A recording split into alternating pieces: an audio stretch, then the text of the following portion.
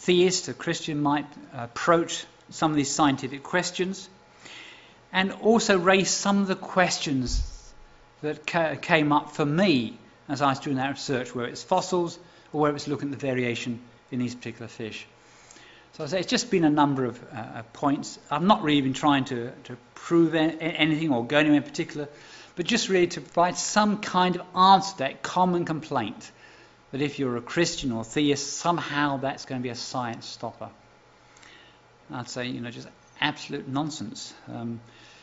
My belief backgrounds provoked all sorts of questions which raised all sorts of interesting findings I did in my research. In fact, I can claim at least 2 new findings when I was doing the research which gained publications. But it came entirely from me asking heretical questions rather than the sort of establishment questions that an evolutionary framework would have suggested.